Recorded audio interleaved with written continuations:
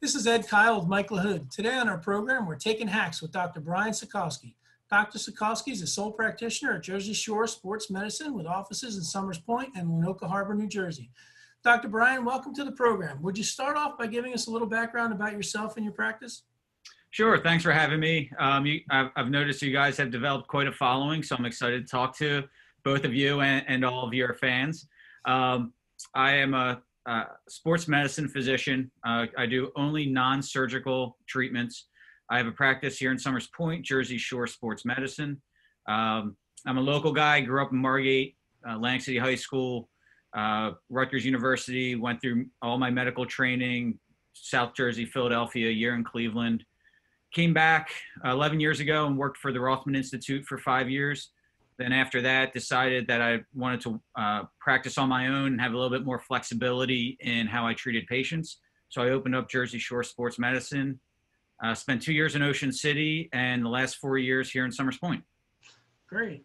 I think that's going to set a good foundation for the conversation, because I'm going to lead right in with what we got. Lots of reports in the news about injuries in youth sports, and they're not necessarily the ones that are happening on the field with two players colliding or things like that. Physical, traumatic, on-field stuff. We start to hear now a lot about this new word, overuse. Can you talk about that? What is it? What is there preventatives for it? Yeah, absolutely. When you talk about baseball is one of the sports where there's a lot less contact than sports like football or basketball. So most of the injuries are non-contact injuries. And obviously anybody that's played baseball knows the majority of the injuries are related to the arm, whether it's the shoulder, the elbow, sometimes the wrist. So when we talk about overuse injuries, the structures that stabilize the joints, and we'll focus primarily on the shoulder and the elbow, are either muscles and tendons or ligaments. And so they're soft tissue, and they get put under a lot of stress, particularly with the throwing motion. So instead of a fall or a twist where you feel where something tears, instead it's an accumulation of stress on the tissue that ends up causing the tissue to start breaking down. And you get that, you hear that horrible word, inflammation.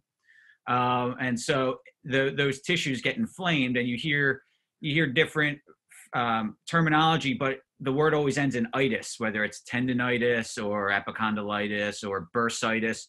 Itis, it means inflammation. And when the inflammation takes over and the soft tissue can't heal itself, that's when you get these overuse injuries. And it's exactly what it sounds like. The structure is being used too frequently and can't heal itself and starts getting damaged. Yeah, that's that's very accurate on our end too. It ties into what you're talking about.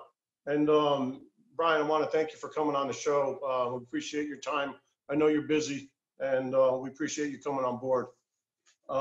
So on our end, we see it too. We recognize the elbow. I mean, we don't identify the exact injury, but we identify elbow or shoulder right away. The kids, their arm angle drops, their velocity drops. Not that we're big velocity people here, but it is important. It does play a role. But to me, it's more of an indicator of something's going on. And, and you had mentioned in your intro that you're basically, if people caught it, you're a non-surgical physician, which, I think is a big advantage to go to somebody that might look at other ways of treatment that can take care of the problem, probably in less time, meaning more specifically, less time on the shelf or recuperating. What would be, so everyone has a general idea. I mean, we all think PT right off the bat, but I know for a fact, with you at least, it's a lot more than that. What are some of these alternative type of modalities that we can use for these types of injuries? Yeah, absolutely. So, when we talk about how do we get them back to playing and how do we heal the injury, the number one factor is determining what exactly caused the injury in the first place. And that, I think, is where a lot of times that question, where it sounds obvious, is missed. Particularly, a lot of doctors that have high volume practices, they don't have a lot of time to spend with the patient, and they just say, oh, it's tendinitis, take a couple weeks off and you'll be fine. If there's an underlying mechanical issue, whether it's a weakness in a muscle or tightness in a joint, that might be what's causing the structure to be overused. And so the number one, before we even talk about fixing the problem, we have to know what the problem is.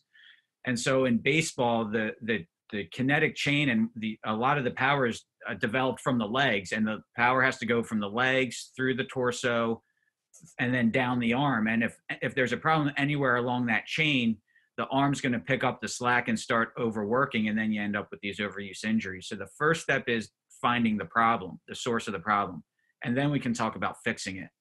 And when we talk about fixing it, physical therapy is probably the most frequent tool that I use, because we need to make sure the flexibility and strength is there to return to play. But there are also some soft tissue treatments, something called active release technique, where, for lack of a better description, it's kind of like an anatomic deep tissue massage. So if there's structures that are stuck together or tight, loosening those up manually is another treatment option.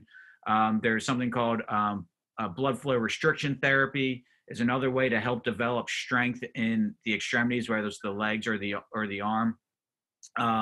And then there's, traditional medications, where I'm not a big fan of oral medications like Advil or ibuprofen because they have a lot of side effects. But there's some topical creams that we can use in their place for targeted areas, particularly the elbow that's pretty superficial and the structures are close to the skin. So the medicine can be absorbed through the skin, and we can avoid a lot of the side effects of pills. So those are just a few of the options that we have when it comes to treating these types of overuse injuries.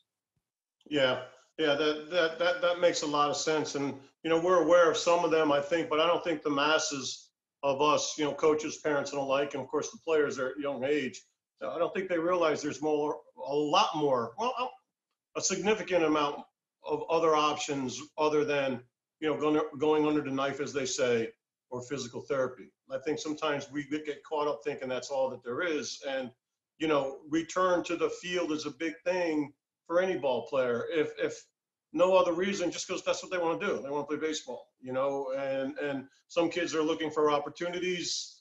There could be an opportunity lost, for being up on the shelf for too long. So that's real important. And, I mentioned, I identify that in a major league level as well. And you see where the slight tears, I guess the tear really indicates a surgery or not, how big, and you see the slight tears or the small tears, or whatever the right vernacular for that is.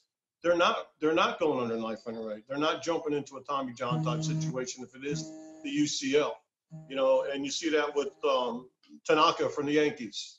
He a couple of years ago, he got a slight tear in his elbow. Everybody said he's going to be out for 18 months because he needs Tommy John, and his doctors decided to not, and they treated it with some of these alternative opportunities that you're talking about, and boom, he's back to new and hasn't looked back since.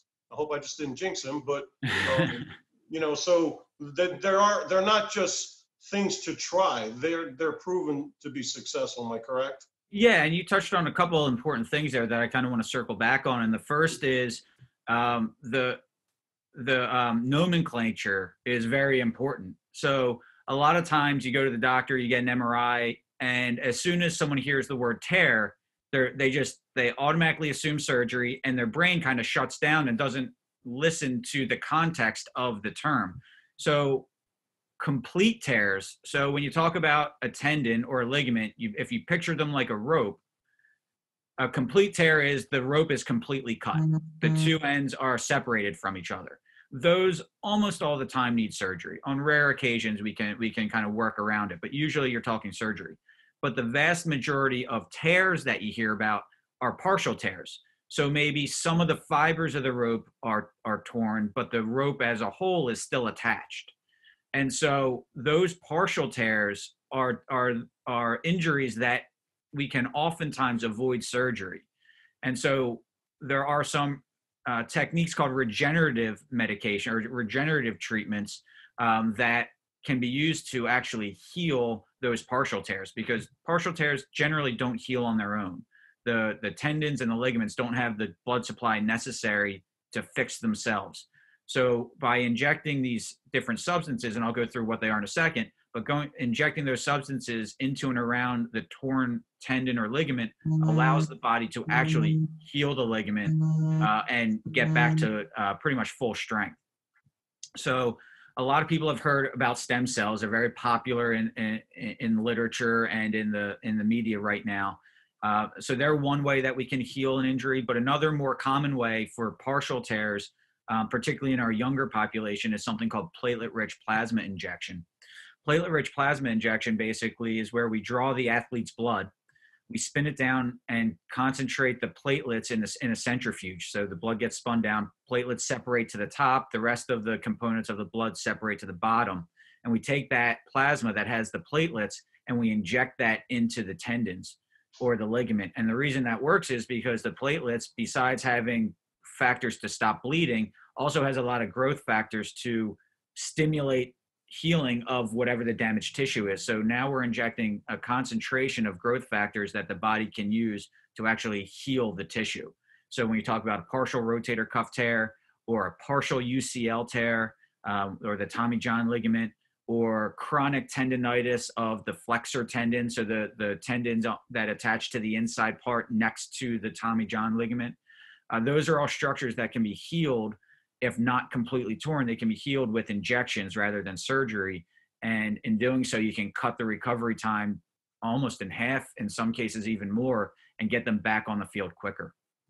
Wow. And I'm assuming, because obviously you have a very in-depth knowledge of this procedure, does it not have a nickname like PRP or something like that? Yeah, so platelet-rich plasma, PRP stands for platelet-rich plasma. So a lot of times you'll hear it referred to as PRP. Absolutely. Yeah. I actually think that's one of the procedures that Tanaka received. So obviously we know at least on that level, it's verified fact that it works. So what I'm leading to when I asked you, obviously you're very versed on this. It sounds like this is something that you can do. That's one of your options, correct? Yeah, and the nice part is it's an in-office procedure. So I can do it right in my office in Summers Point. You don't need a surgical center. You don't need any significant anesthesia. We use a little bit of local lidocaine around the area that we're injecting. It's a pretty rapid procedure. I mean, it takes 5 minutes to spin down the blood. I have ultrasound in my office so that I can find the exact point that I want to inject and use the ultrasound to guide the needle right into the tissue that I want to inject if necessary. And it's done right here in the office, and it's usually less than a 20-25 minute procedure. Wow, that's great. That's great. And I guess, you do have people out there listening, and moms look at all angles that some of us dads don't look at. Like you got guys like Ed, they cry real easy. Is it painful or? It's not bad. I mean, it's not bad. I mean, look, there's a needle involved, so there's going to be some discomfort. And depending on where we're injecting, the elbow and the shoulder tend not to be too bad. I've injected athletes Achilles tendon or plantar fascia. So when you start working around the foot, that gets to be a little bit more painful. But it's pretty quick. So even though it's uncomfortable, and we do use lidocaine to numb it up, there is some discomfort, but nothing to be overly stressed about. Even Ed would survive it. That's great. I'm sure Ed feels much better now. So I'm happy to know that, because surgery is not really a thing for me. So I just don't want him to be afraid to not throw BP now. So he's good to go. So that's good. Absolutely. Let me just, if I can, let me not double back, but digress a little bit, because we're talking about the other side, which is treatment. From a coaching standpoint, it's very important to me, and I'm sure any coaches that might be listening out there, and of course to all parents, this is important. Could this be almost these types of injury? You mentioned before, strengthening the core, the kinetic chain, the power, the energy starts at the bottom and it ends up coming out your arm. Can this be a mechanical deficiency too that's causing this increase all of a sudden? It's the most I've ever seen. And I've been doing this for quite a while. Sure. So, there are two factors that are playing into the increase in overuse injuries, and not just the increase, but also the younger ages. This used to be an issue, college professionals and then into adults. Now we're seeing 10, 11-year-olds develop these types of overuse injuries that didn't really happen before. So there are really two causes. Number one is, like you said, a lot of times there's some type of mechanical deficiency, whether it's a pure technique issue and they're not throwing properly, they're not using their legs, they're not, bringing their arm all the way over the top and they're dropping their arm down. That's one source for it. The other part of it is there's likely a weakness somewhere along that chain that's causing things to break down. And then the second part is the volume of the volume of activity. And, when I was growing up, baseball was a 6-month sport. You played in the spring, you had little league, and then maybe you had some travel teams in the summer. And then come fall, you played football, you played soccer, you played basketball. We would bounce around different sports, different times of the year. Nowadays, younger and younger kids are specializing in one sport and playing that sport year round. And nobody's body is built to play one sport 12 months out of the year after year. And so that's when their structures start breaking down and they get the overuse injuries. So I recommend for all of my athletes, regardless of the sport, to take at least 2 months off. So in baseball, that's arm rest. They should take at least 2 months and not throw, at least not throw significantly. If they want to have a light toss with their friends, that's fine. But they shouldn't be really pitching or long tossing or any of that stuff for at least 2 months to let their body heal.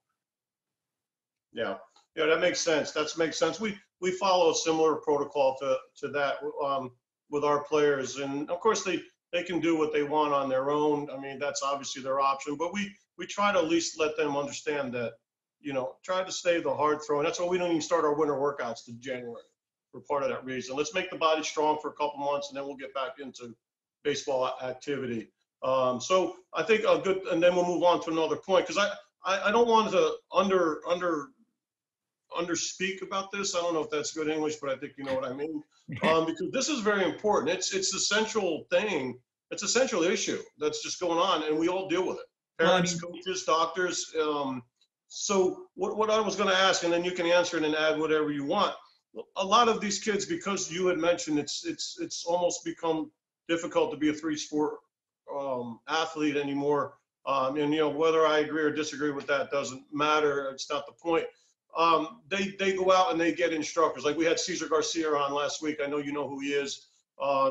He's a big time pitching instructor. So it's important to whoever you go to that they're not just teaching you how to throw hard. Let's just get up there, throw as hard as you can, and strike everybody out. But there's a mechanical thing as far as technique that should be addressed in these processes when they're looking for the right guy, let's say, for them to work with their kids pitching, but more importantly, their kid's arm, which ultimately equals their future if they're going to have one. Would that be something that you would suggest?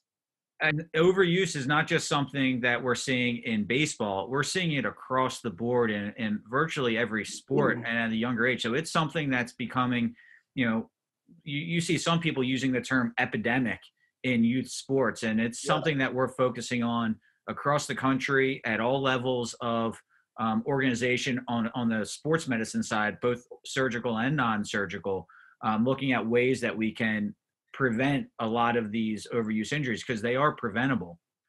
And one of the ways we can do that, besides just saying, you know what, take a break, shut it down, do something else for a couple months, is, like you said, teaching proper technique. So I did catch the podcast with Cesar last week, and he had a lot of great information, not just from a technique standpoint, how to pitch, but how to keep the arm healthy and be able to stay on the field. So that was a lot of valuable information. But the best time to teach proper technique is when the kids are young. That's the time that they really need the proper coaching. And unfortunately, when you're looking at little league and T-ball, it's mostly, T-ball may be a little young, but you're mostly looking at parents who, sure, maybe they probably played baseball when they were younger, but the parents are the ones stuck teaching the technique, and they may not have all of the technique fully down. But when you're young, your mind's open and you can learn the proper movements. As you get older, you start falling into bad habits, and those bad habits get imprinted into the brain. And then if you're trying to fix technique in a high schooler versus an 11-year-old, it's going to be a lot harder to fix that flaw because it's been repeated so many times. It's ingrained in their movement, and now you have to break that down and build it back up. So getting coaches at a younger age that can teach them proper technique, that's more important than, what velocity are they throwing, or, how much weight are they lifting. Technique is key when they're young, and the rest of the stuff will come as they develop. Yeah, that's a great point. And I think we pretty much covered it now. I just just a couple of things, just because we're around it. I'm no expert by any means, but we're around it. We see what happens. We see the injuries, and I just wanted to make sure we touched, let's just call it all four corners, if you will, of this discussion before moving on, because I think that's a lot of why people are jumping on here today to listen to you and hear what you have to say, because this is the knowledge that they need and this is what they're looking for. So I think we covered that pretty well. Is there anything else along those lines that you want to add, or? No, I think that pretty much covers it. I mean, if I had my druthers, everybody would be playing, every kid would be playing multiple sports, because of the development that it allows for different muscle groups and different skills and different coordination, that I feel like they become better athletes by playing multiple sports. Unfortunately, the way things are, and development wise, and looking for that college scholarship, they have to specialize to keep up with the other kids in their age group. I realize that's a fact of life, but it would be nice if they could spend time developing other skills. Yeah. Like I said earlier on, I don't want to get too deep in what I agree and don't agree with, but I hear you. I think I would like to think that there's a way that we can control the overlapping, as drastic as it is. But again, it comes down to letting people do what they want to do. Absolutely. I'll never tell a parent how to parent their child and make decisions. So, they look at things, everyone has a different perspective. So, as long as they get good information and use it correctly, I think that's important. And that's about as best as we can do from our side. So, with that being said, let's move on and let's talk about something else that might not be as bad as far as injury, or I don't even know if it would be an injury, but causing downtime or whatnot. But to me, it's absolutely as important, especially with travel. When you get into travel ball, high school season anymore, it's really crazy. It's like football season. It's freezing cold for the first half of the season, and then it's not too bad towards the end. But once you get on, if they've got those who play travel, you're playing in 98, 99, 100-degree weather. Some games are on turf, and then a lot of games are on turf. We played a lot of colleges, and it's 130 on the turf. And I see kids, which boggles my mind, but now I have a better understanding. They're gassing out in warm-ups. It's like, what's going on here? And they, Coach, I'm lightheaded. I don't feel good. And then, of course, I say, did you eat? Well, no, or I ate a Hot Pocket, something like that. And, well, did you hydrate? Well, yeah, I had a glass of water this morning when I brushed my teeth, and we didn't have enough time to stop at Wawa because we were running late. So I know, and I think people need to hear from someone with your type of background and the way you can explain it. Talk to us about hydration and nutrition, especially in a tournament format, because it's a little bit more taxing on the body than playing, one game on Tuesday, one game on Thursday. I mean, you could play, if you're decent or you're having a good tournament, you could play 5 games in 3 days. Sure. So what are your thoughts on that? Yeah. So, I mean, when we talk about hydration, the first thing everyone thinks about and they picture is cramping. So, you got to drink because you don't want to cramp up. And that's definitely true. But by the time you start cramping up, you're way, way behind, and you're not catching up anytime and that day, maybe for the next day, but you're way behind. But not only from a cramping standpoint, but just from a performance standpoint, hydration is vital. As you start getting dehydrated, your performance decreases. You're a step slower. You're not, you probably lose a couple miles per hour on your fastball as a pitcher. Your reaction time's a bit slower. So, in that kind of heat, hydration is vital. So then the question becomes, how do we stay hydrated? Is there some type of formula? And the reality is hydration, especially for weekend tournaments, hydration should be a focus throughout the week.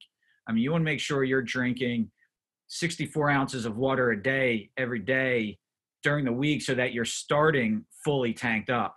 The day before the tournament, you might want to have an extra 24 ounces of water to really make sure the tank's full before you even leave for the tournament. And then once play has started, the formula states, about 6 ounces of fluid for every 15 minutes of activity in the heat. Now, look, I've played a lot of sports and I've worked out in heat before. I don't know anyone that drinks that much, but that's the formula that's recommended. So you can see how much you should be drinking and how easily it can be to get dehydrated pretty quickly. So having some type of water on the bench or something on the bench to keep the players hydrated is vital. And afterwards, the best way to figure out how much you need to drink after a game or at the end of the day is if you have a scale. So if you weigh all of your players before the day starts, and then at the end of the day, whatever weight they've lost is water weight, and that needs to be replaced before the next day and they start all over again. So general rule of thumb is anywhere from 12 to 24 ounces, or to make it easy, a bottle of water for every pound that you've lost during the course of the day. Wow.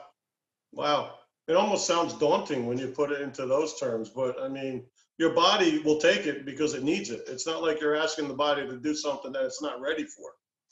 That makes a lot of sense. Now, I found it very interesting listening to your answer. I thought for sure that I was going to hear, a couple other liquids. I'm trying to stay away from brand names.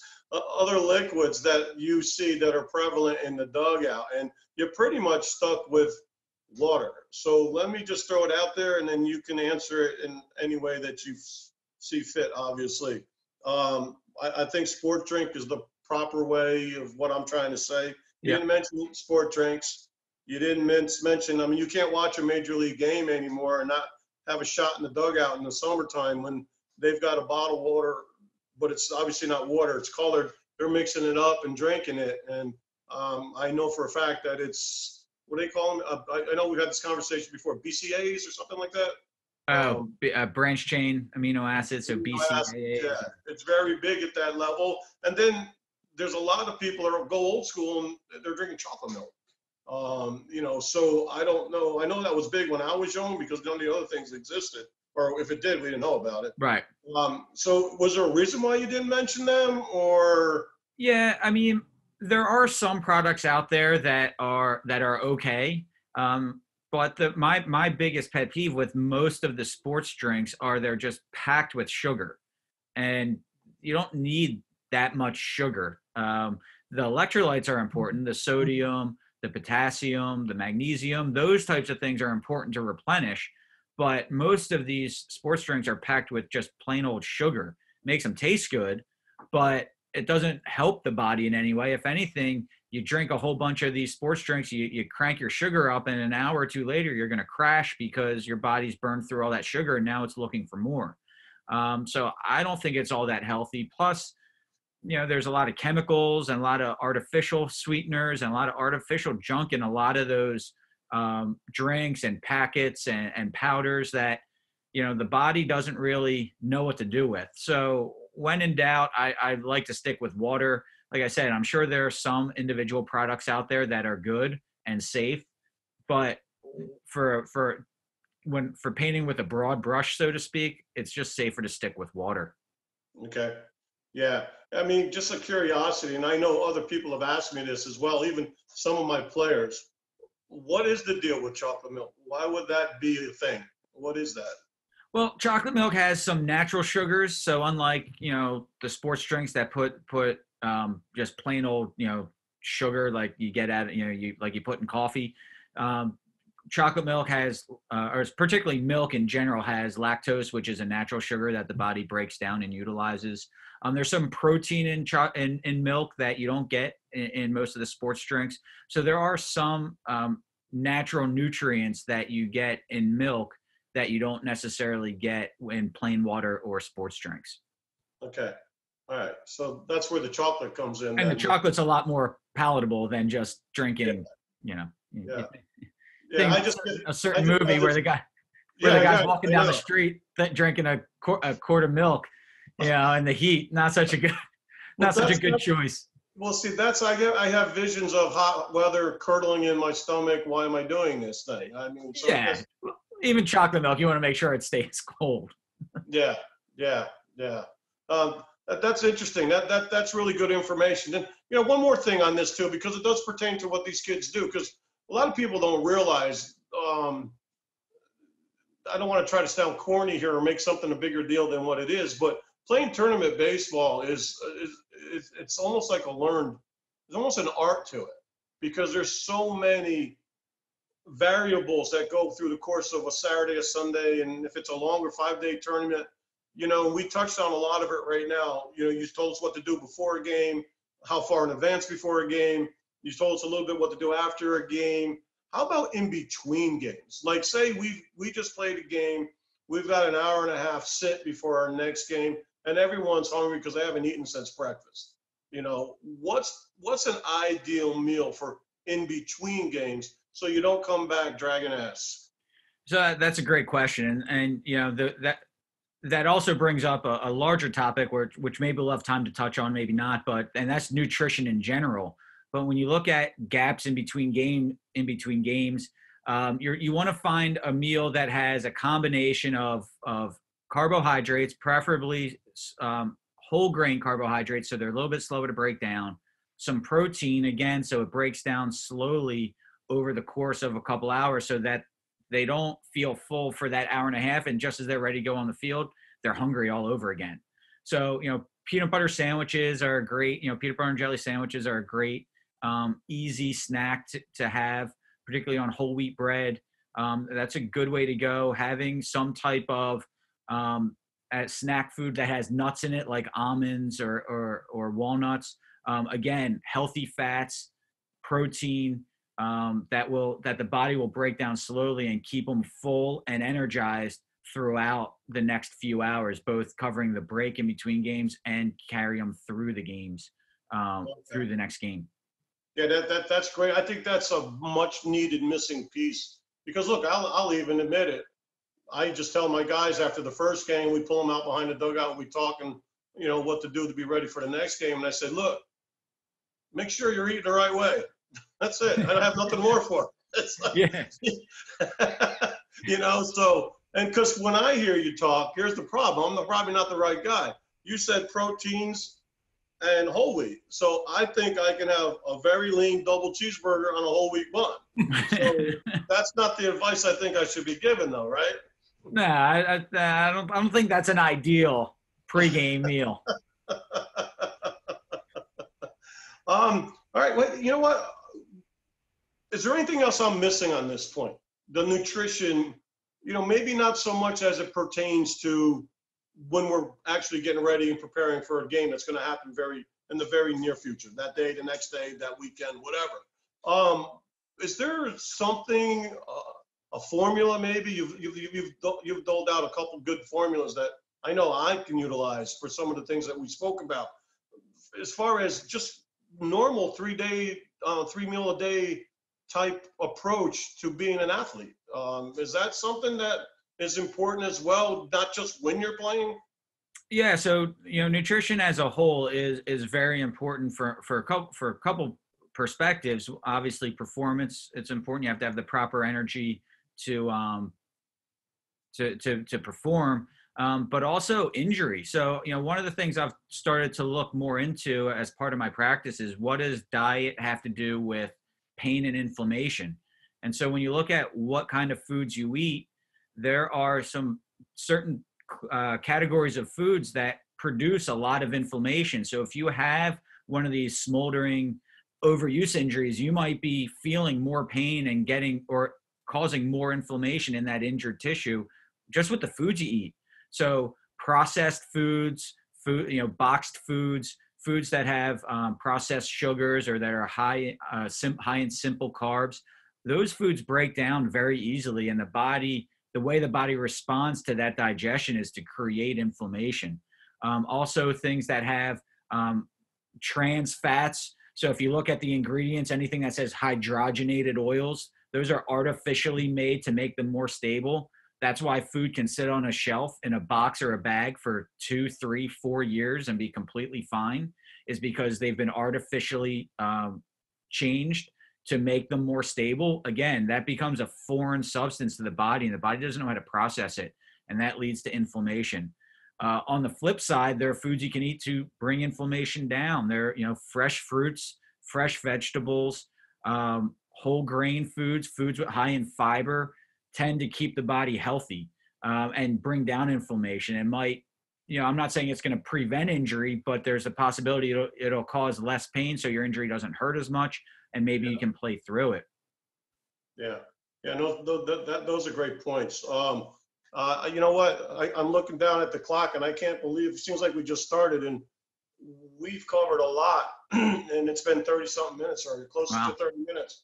And I think this is a lot of info for everybody out there. I mean, we could talk all day on this subject. I think it's so much of an unknown that's so important. And I think to grasp it, and this nice chunk right here would be a good point to leave to those who are paying attention out there and listening right now to chew on that, if you will, to use a cliche, and get something out of that without just pouring more, the old, what's it called, stimulation overload. I don't think we need to go to that point. So right. Unless there's something that you want to add to any things that we've already spoken about, I think this will be a good point to just, start shutting it down for the night, and, and take this down to a wrap. So is there anything that maybe you want to circle back that you thought of that you should have said, but you didn't say? No, actually, I think we covered everything really well. The only thing I would say is that for everything we talked about for the kids, whether it's overuse injuries or nutrition, particularly the treatments, like the regenerative treatments we talked about, kids have parents, and parents have injuries too, and parents are active. And so everything I talked about here for the kids, most of which can translate to the parents. And so if the parents have injuries or the parents have issues, these types of treatments are good for them as well. So, I treat all ages. So, but, parents need to take care of themselves in addition to their kids. So, it translates to pretty much all age groups. Yeah, no, that's a good point. Our parents get hurt carrying their kids' equipment. So we have that problem. But that's only the younger ones. All right. Well, so here's the thing now. We're at that point where we're going to start shutting it down, and you're going to lead us into it. You didn't know that.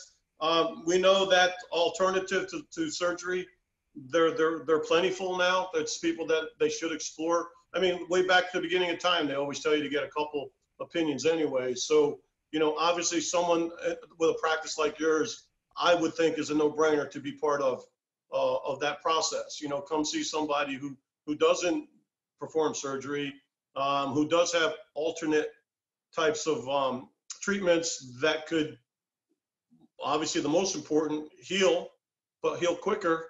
It seems like in most cases the return to field time, which is a big important thing to people, seems to be less. So I think it's a good walk away for people to make sure that they understand, that there are people, that do pretty much what you do. But I know in this area, you're the man. There's not many that do all the things that you do and do it well. Because I know, I met you originally in my professional life, and I know, it seems like every weekend you're away learning something else. Whether, from all the way from at the top end of all these cutting edge type things, all the way down to,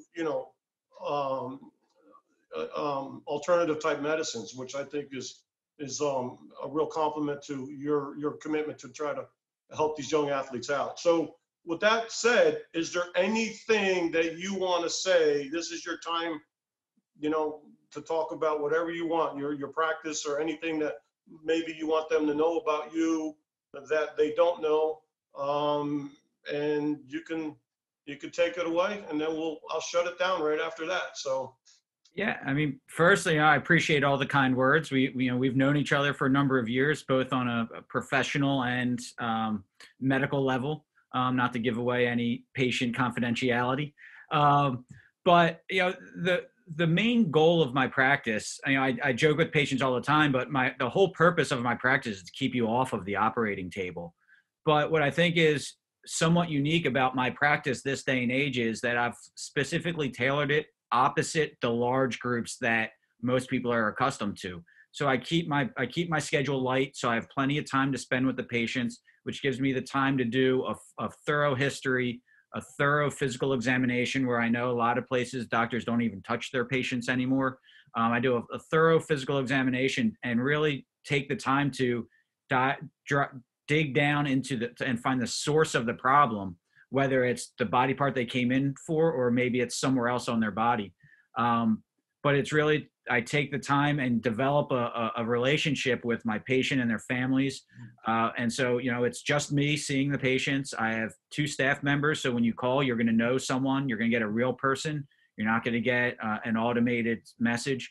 And we all of us in the office take the time to get to know our patients and develop a relationship so that we can, get them feeling better as quickly as possible, and for our athletes, getting them back on the field as soon as possible. Yeah, and I know you do that, and I know that's your goal, and I know you accomplish those goals very well, and so that's a great thing, and so I'm going to use this as an opportunity to shut this down, and once again, thank you for your time. Most definitely, thank you for this unbelievable amount of information on a lot of fronts that are so important to these young athletes. Everyone, I think people need to hear this, and I'm glad we were able to bring someone like you on to in this type of forum and share that knowledge. So once again, thank you so much. It was great having you. I will see you soon, or probably be talking to you even before I see you. And you have a good night, and thanks for coming on board. We really appreciate it. Thanks for having me. It was fun. Thank you. Thank you, Dr. Sokalsky, for joining us today. Since we want to help keep our young athletes safe, we really appreciate your time and knowledge on the topics today. Join us next time when Matt Kress, pitching coach and recruiter for Bloomsburg University, speaks with us about one of the hottest topics on a student athlete's mind right now. How do I get recruited when my high school season is canceled and my summer season may be limited? Until then, for Mike LaHood, I'm Ed Kyle, and we're taking hacks with New Jersey Baseball.